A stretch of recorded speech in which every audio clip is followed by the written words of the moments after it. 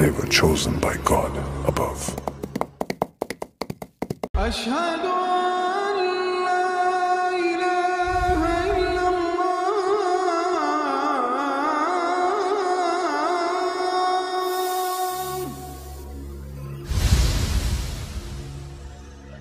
Their intention is to effect complete and total control.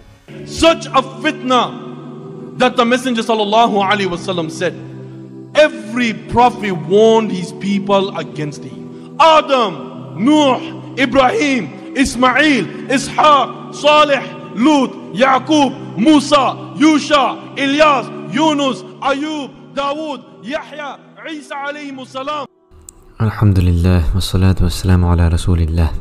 دجال series کے third part میں ہم ایک حدیث کا ذکر کریں گے جو کافی طویل حدیث ہے۔ اس میں قیامت کی بڑی نشانیوں کے متعلق باتیں بتائی گئی ہیں۔ اس پارٹ میں ہم وہاں تک اس حدیث کو بیان کریں گے جہاں تک دجال کی موت کا ذکر ہے۔ تو آئیے اس حدیث کو سنتے ہیں۔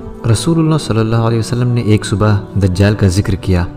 آپ نے اس کے ذکر کے دوران میں کبھی آواز دھیمی کی، کبھی اونچی کی، یہاں تک کہ ہمیں ایسا لگنے لگا جیسے وہ کھجوروں کے جھنڈ میں موجود ہے۔ جب شام کو ہم آپ کے پاس دوبارہ آئے تو آپ نے ہمیں اس شدید تاثر کو بھانپ لیا۔ آپ نے ہم سے پوچھا، تم لوگوں کو کیا ہوا ہے؟ ہم نے عرض کی، اللہ کے رسول، صبح کے وقت آپ نے دجال کا ذکر فرمایا تو آپ کی آواز میں ایسا اتار چڑھا تھا کہ ہم نے سمجھا کہ وہ کھجوروں کے جھنڈ میں موجود ہے۔ اس پر آپ صلی اللہ علیہ وسلم نے ارشاد فرمایا، مجھے تم لوگوں پر دجال کے علاوہ دیگر یعنی جہنم کی طرف بلانے والوں کا زیادہ خوف ہے۔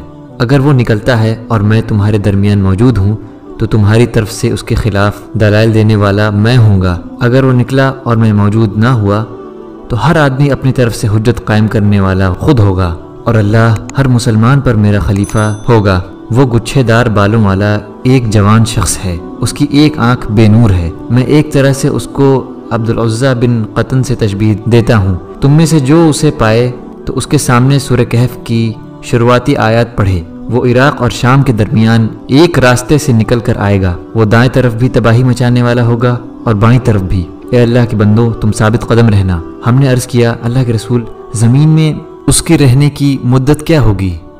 آپ صلی اللہ علیہ وسلم نے فرمایا، 40 دن۔ ان میں سے ایک دن ایک سال کی طرح ہوگا، ایک دن ایک مہینے کی طرح، اور ایک دن ایک ہفتے کی طرح۔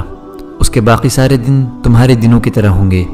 ہم نے عرض کی، اللہ کے رسول، وہ دن جو ایک سال کی طرح ہوگا، کیا اس میں ہمارے لیے ایک دن کی نماز کافی ہوگی؟ فرمایا، نہیں، تم اس کی مقدار کا تعین کرنا اور اس کے مطابق نماز پڑھنا۔ ہم نے عرض کیا، اے اللہ کے رسول، زمین میں اس کی رفتار کیا ہوگی؟ آپ نے فرمایا، بادل کی طرح جس کے پیچھے ہوا ہو۔ وہ ایک قوم کے پاس آئے گا، انہیں دعوت دے گا، وہ اس پر ایمان لائیں گے اور اس کی باتیں مانیں گے تو وہ آسمان کے بادل کو حکم دے گا، وہ بارش برسائے گا، اور وہ زمین کو حکم دے گا تو وہ فصلیں اگ آئیں گی۔ شام کے اوقات میں ان کے جانور واپس آئیں گے تو ان کے کوہان سب سے زیادہ اونچے اور تھن انتہائی زیادہ بھرے ہوئے اور کوکھیں پھیلی ہوئی ہوں گی۔ پھر ایک اور قوم کے پاس آئے گا، انہیں بھی دعوت دے گا، وہ اس کی بات ٹھکرا دیں گے، وہ انہیں چھوڑ کر چلا جائے گا تو وہ قحط کا شکار ہو جائیں گے، ان کے مال مویشی میں سے کوئی چیز ان کے ہاتھ میں نہیں ہوگی۔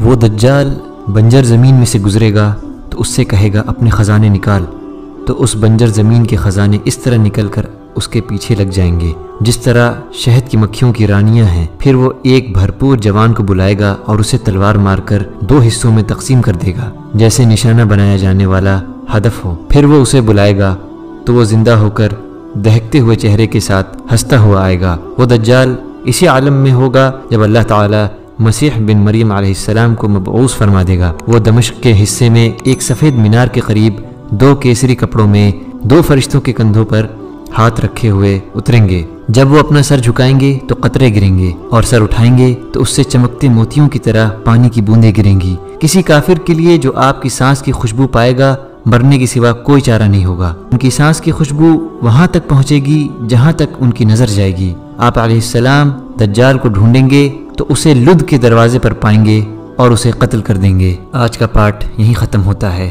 مزید سیریز کو دیکھتے رہنے کے لیے چینل کو پلیز سبسکرائب کریں اور ہمارے سوشل نیٹ ورکس کو بھی جوائن کریں۔ ٹیلی گرام کی لنک اور واٹس ایپ کی لنک ڈسکرپشن باکس میں دی ہوئی ہے۔ السلام علیکم ورحمۃ اللہ وبرکاتہ۔